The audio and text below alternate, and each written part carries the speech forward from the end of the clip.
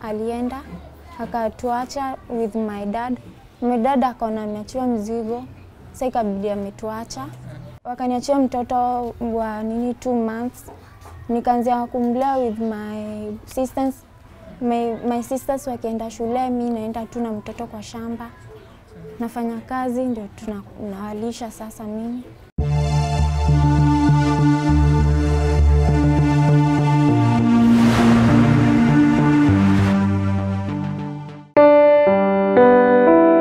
Naitwa Vivian Moraa, niko form 1 in Finley Secondary School.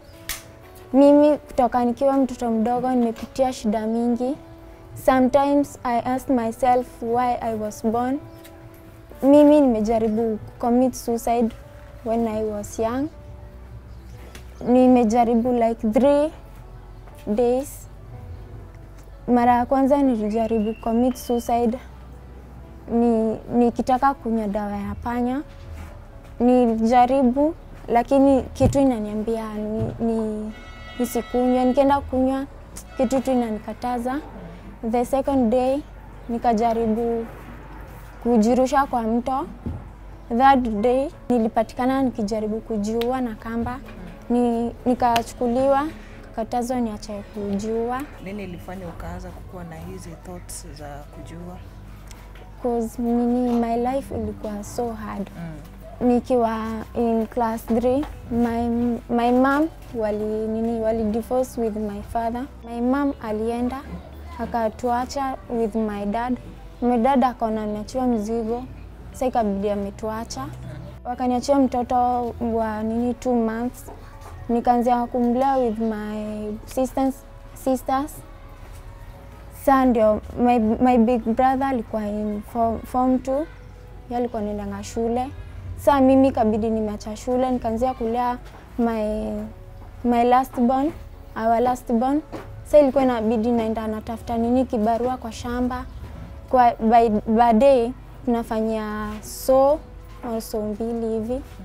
Ndio tunakuja hiyo so moja, kani so moja na buy mahindi ya 70. Naenda na shaga na 20 bob zinabaki, naenda na buy maziwa, nachemsha mtoto na kunywa. Nikishaga hiyo unga tunatumia 2 days. Asubuhi na saa 7 tunakunywa uji. Jioni ndio tunapika ugali. Lakini mboga haikuwa ngumu, tulikuwa tunajipandia sisi wenyewe. Tulikuwa tuna struggle tu kwenda kibarua, tunalima. My sisters wakienda shule, mimi naenda tu na mtoto kwa shamba. Nafanya kazi ndio tunawalisha sasa mimi. My brother alikuwa anaenda shule. Inabidi jioni ameharakisha kutoka shule anakuja. Na yeye pia anaenda kutafuta kibarua. Kuna mtu wa hoteli mwenye tulikuwa tunapelekanga maji 20 lita moja ni 20 shillings. Sasa ilikuwa inabidi tunapeleka mara 3. Sisi tunatengeneza 120 per day. Sasa hizo ndizo zilikuwa zinasaidia kwa nyumba. Tuseme kama mwaka ndio unaenda kuisha, ndio my mama alikam kachukua mtoto na sister yangu sasa mwenye anafuata na last born. Kaendanga na yeye, tukabaki na sister yangu mwenye ananifuata na my brother. My brother your time ndio alikuwa anaenda form 4. Sasa my sister mwenye ananifuata tukaenda kwa shamba tukachuna cassava, tukapika. Sasa vile tulipika hazikuivanga poa, tukakula. Sasa tulikuwa tunasikia zikiwa kali. My sister tulikuwa na njaa sana. My sister ndiye alikuwa amekula hizo cassava mingi. Mimi nilisikia ni kali, nikachananga nazo. Nikaenda kumwambia acha, akasema yeye anaisinja. Kaendelea kukula. Saa 6 ikifika, my sister akaniambia ana feel so bad kwa nini yake, juu hiyo ukali ilikuwa inamuaffect. Alikuwa anasikia kutabika. Akaanza kuniambia mimi Vivian, mimi naona nitakufa. Nikamwambia acha kusema eti utakufa. Akaanza kutabika mate. Nikaonanga hiyo imezidi. Sasa ikabidi nimetoka usiku saa 6. Kaenda nikaita neighbor akakuja, kashikiana na brother yangu akapeleka my sister hosi. Kufika hiyo hosi, my sister akakosa hewa, anaongezewa maji. Sasa ikabidi pia mimi nini simu ikapigwa kwa neighbor mwingine, akaambiwa anikuje juu pia mimi hiyo nini inaweza ni affect. Nikapelekwa hosi, ndio nini wazazi wangu akapigiwa simu, akatafutwa, akakujanga hosi. Sasa vile walikujanga hosi, my dad akakujanga senye my sister ndio tunaenda kupona. Sasa akalipianga my sister, yeye akatokanga hosi. Sasa ndio akaulizangu, mbona unalipia mwenye hakuwa mwenye alikuwa mgonjwa sana, unamtoa hosi, unacha mwenye hakuwa ameafektiwa. Hakusemanga kitu, akatokanga hosi, akatoroka akaenda. My mom akabaki hapo tu akinilinda. Sasa vile alibaki kama ananilinda,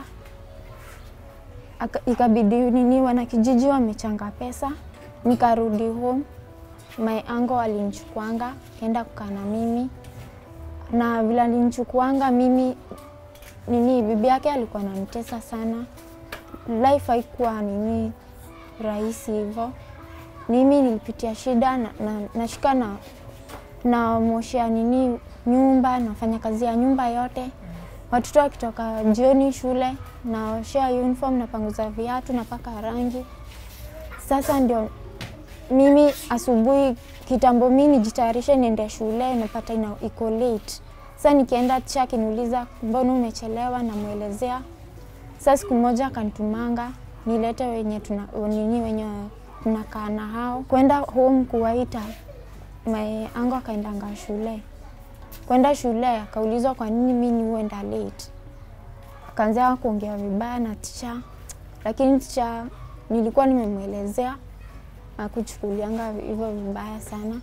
Sasa ndio my uncle nikirudi jioni home akaanza kunichapa akisema eti sijui natoa stories za home napeleka shule, nikiambia teachers. Sasa akanichapa, alikuwa anatumia waya stima kunichapa, ama anatoa nini belt ananitandika nayo. Sasa mimi hadi mtoto nilikuwa na watoto wenye nilikuwa nashughulikia, the first born saa yako in form 3. Sasa hapo ndio sikuwa nendanga shule hivyo. For now saa hii ndio ningekuwa nakalia nini mtihani wa nini form 4. Sasa juu ya kupitia shida kaa hizo, that is when nirudi nyuma.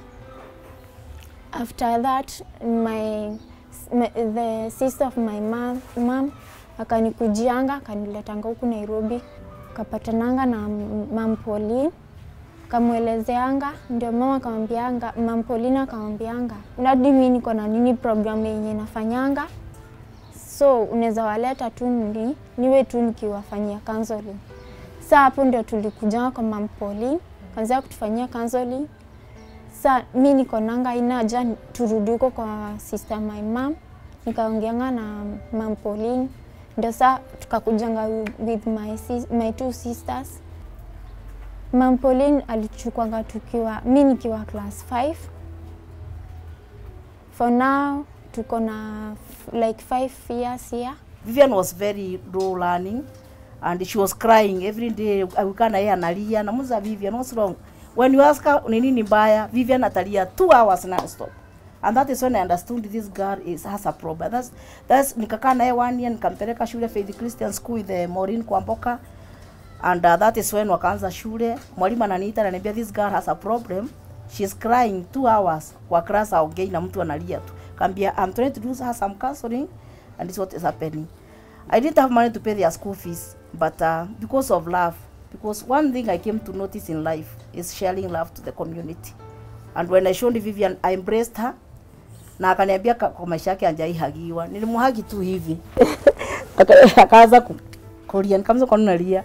Hatibi sijaihagiwa na mtu hivyo, nimesikia vizuri, akaanza ku open up. My mom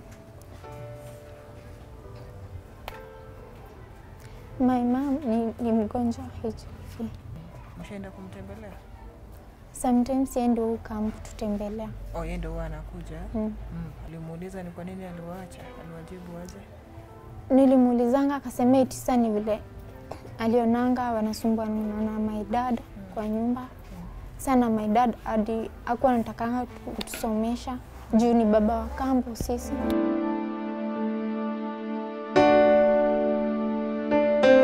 Vile tulienda class 8 term 2 fee haikuwa imemaliziwa yote. Sasa ikabidi teacher ameleta shida, tukapelekwa mama Paulina akatuchange shule nyingine, tukaenda kusomea huko kwanza. Juu hatuwezi kaa nje na nini KCPE ilikuwa karibu. Sasa hii Vivian is secondary with the Maureen form 1, but they didn't do their third term exam. We have been having debts. Like now standard 8, mwalimu alihold their results because of 18,000. Nikaenda kuongea na mwalimu wa secondary finalists akawachukua bila any results. But pia finalists kuna deni ya 75,000. Vivian na Maureen wangetaka kwenda shule ya serikali ya government, but they need uniforms, they need everything. Also Vivian was telling me, mom, ningepata boarding school mimi naweza furahia sana nisome, because unaona mtu akisema anataka kuwa lawyer ni mtu atakoseti sana kimasomo. Mtu akitaka kuwa judge mtu atakoseti sana kimasomo. And Vivian is very bright by the way. Hata tukimaliza kazi tufanye vitu, there are times hata tunayafanya kufua nguo, tunaosha mavyombo tunafanya. Vivian is very hardworking. She has to go back to her books aanze kusoma. Tukiwa na Mom Pauline sometimes tunasaidiananga. Kuna anaenda anafanya sometimes kazi ya kufua nguo, tunasaidiana na yeye, anapata nini pesa. Na mimi sometimes kuna wenye najua kushuka, wanakuja na washukia watoto wao lines za kwenda shule, ananilipa like 50 ama so. Tunatumia kwa nyumba. For example, Vivian. For example, for example, Anita. Sometimes we even play football with them. Mimi ndio nakuanga referee. Tunaenda games, tunacheza pamoja, tunacheza kati. If you meet me with them, I showed them that I'm a girl like them. I was once a girl, now I'm a woman.